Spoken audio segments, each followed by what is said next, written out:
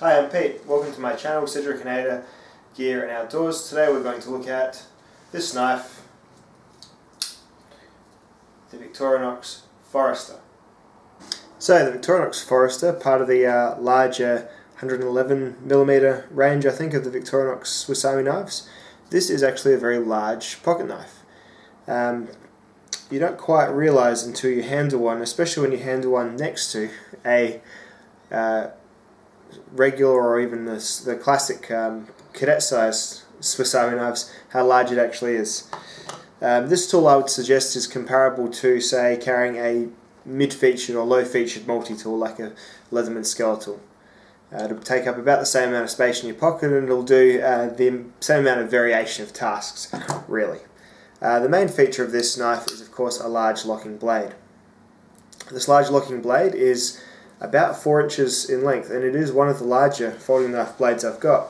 When I compare it to my go-to cold steel American Lawman, which is by all accounts a larger size everyday carry knife, the blade is in fact a little bit longer on the Victorinox. It's a narrow blade, of course. The face isn't as broad, but you do get a lot of blade, is what I am saying. A very ergonomic way of carrying it as well. The thing about the Forester is you give up some of the handle features, namely the toothpick and the tweezers, for a rubberized different grip, which I find quite pleasant. The edges are rolled over and rounded over, and makes for quite an ergonomic grip. Let's go to tabletop and have a bit of a closer look at it. So there we have the Forester at the bottom. And above that is the cold steel American Lawman, and then above that is a standard Victorinox Blue Cadet, which is the 84mm knife, which comes with about a 2-inch blade. This is, by my count, about a 4-inch blade. It's fairly large. It's at least 3.75 inches in total. It's definitely in that large EDC category. The blade is a locking blade. It's controlled with a left-handed liner lock. To protect your hand when you obviously have to put your hand over the blade path if you are a right-hander, there is a fairly strong half stop on the blade. It does stop right there, falls into place. Obviously a squared off blade tang, no problems at all. Blade snaps shut, does quite well. The other features on this knife are a also locking heavy duty flat pry or screwdriver slash bottle opener slash wire crimper, sort of the larger version of your standard Victorinox combination bottle opener tool. In fact, a much larger version of said tool. Quite a bit of thickness there to do some prying. Fairly versatile tool. I've seen some people flatten this a bit more and make it into a chisel on these rucksack slash Forester slash Trekker models. I'll talk about the line in a second. Then you have a can opener with a smaller screwdriver on the end. Can opener, I guess, is a standard Boy Scout tool, really. And then you've got a very long saw. So that's a saw that is about as long as you get on a pocketable tool. I'll flip out the Leatherman rebar saw because it's the one I have on me right now. And this is on a full-size multi-tool. Yeah, you're getting a fair bit more saw on your, and it's all relative, of course. Like, none of these are going to be able to fell giant trees, but you're getting a fair bit more saw on your Forester than you are on your rebar or most of the other Leathermans, in fact. One thing I wouldn't mind is if they made the saw the locking tool rather than the knife, because as I was sawing before, I was sawing some branches off an apple tree which needed to be sawed. It was growing too low and it was getting some shoots off of it.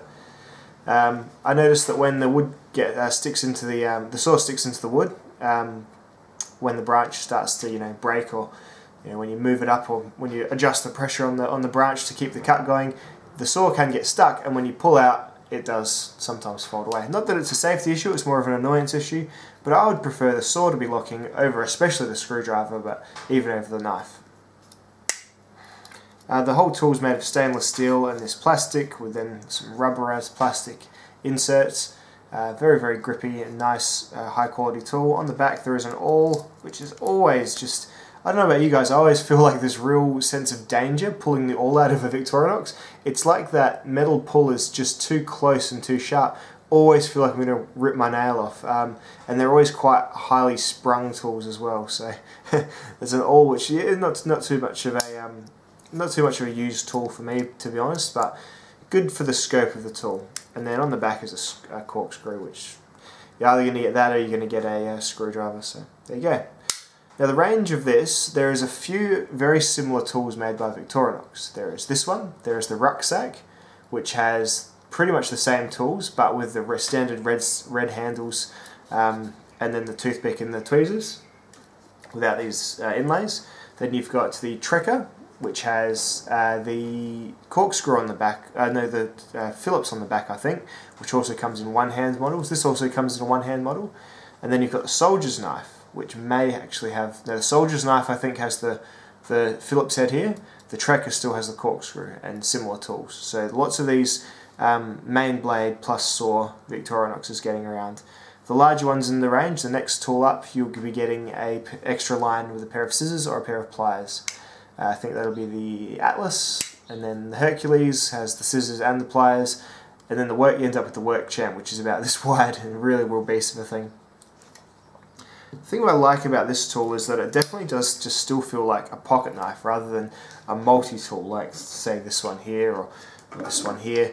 Even the multi-tools, the external opening blades, you still feel like you're just holding a big square of metal with a blade in it. This one sort of starts to channel why the Skeletal is so successful, because it's ergonomic. Much bigger blade than the Skeletal, but the Skeletal, the great thing about it was they've actually put some thought into making it squeezable and handleable. This is the same. They've got nice contoured grips here, and it's actually very, very nice to use, nice to hold, and it's a very nice basic blade shape. So it's definitely feeling more like a pocket knife than a multi-tool. It's just a pocket knife with an extra saw on it. I'm really, really happy with it. A few things.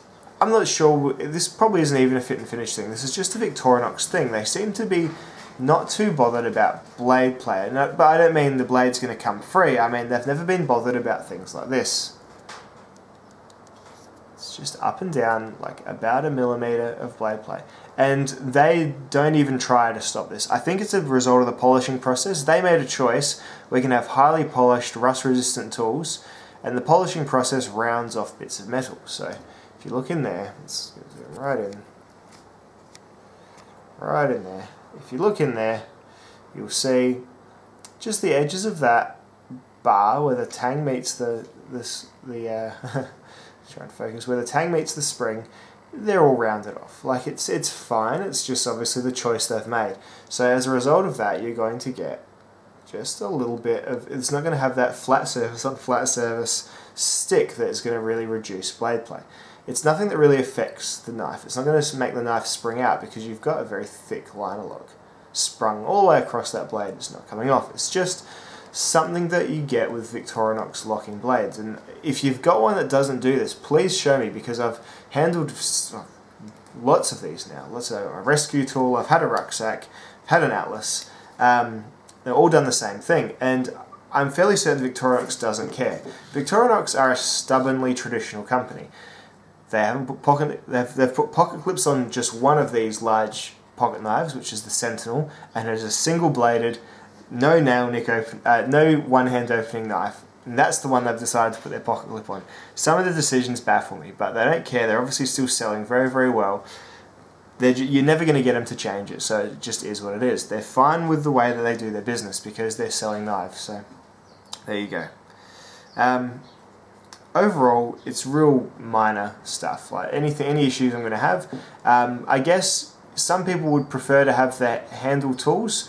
I think on a larger tool like this, if I'm carrying this, this is for when I'm in the garden or when I'd still carry this out on the town or day by day, because it does have that sort of passive non-threateningness that a Victorinox has. But I'm going to have the tweezers on my keyring. I'm going to have the toothpick. It's never something I really use. The tweezers, I carry keyring tweezers, so I don't know, it just never really bothered me too much.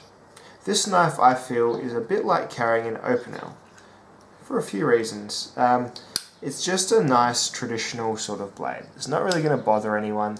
It's flat ground. It doubles brilliantly as a food knife. It's highly stainless. This is a carbon Obanel, but the stainless Obanel very similar. Very stainless and just a good general purpose, non-threatening knife. And it's really something that you can trust Victorinox to always be making. So you can assume that people, they'll see that shield and they know that, oh, that's a Boy Scout knife. They make that association, and it makes it a safe carry, even though it is quite a large knife. So there's certain things that Victorinox do that you wouldn't want too many other companies doing, but just the fact that Victorinox is going to continue to do it, continue to make these traditional knives, I guess we'll leave it to the Sweezers, and we'll leave it to perhaps the Victorinox Wenger Evo range to perhaps start really, innovating. But as for this knife, I think it sits quite nicely in its range. I think it's going to do a fair bit of business for me, and that's probably the perfect example for it, to be honest. Like if you're a gardener and you've got, say, some fruit trees that you find yourself picking at and prodding at from time to time, this is a great knife to have in your pocket. In fact, today I was out trimming branches off my apple trees because I'd been meaning to do it for a while, but I just hadn't got to the shed to get my silky saw and then gotten all the way back to the front yard to do my apple trees. It just wasn't something that happened. But I got the kids out of the car, sent them inside, sat them in front of the telly for a second, then got to those apple trees and did it in one fell swoop with my little saw. So, good little way of using this Victorinox Forester.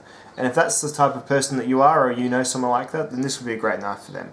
You'll pay about $50 in Australia for this knife, which is a very good deal, I think. As usual, the Victorinox steel will dull quickly, take a wicked edge, be highly corrosion resistant, and sharpen very easily. So that's summarised in a very short little all you need to know segment. Okay, so it's never going to compete with high-speed steels like CTS XHP for, it's not going to cut for days like this has and still will. But for what it is, for a $50 pocket knife with a saw involved, a bit more of a traditional touch, a great backup. So you're going camping and you've got your large fixed blade knife, you've got your folding saw. Having this on you as well will do those jobs in case something happens to one of those other things as well. So Victorinox Forester, thanks for listening to my ramble. I'm pretty happy with it, and I'll see you in the next video. Bye guys.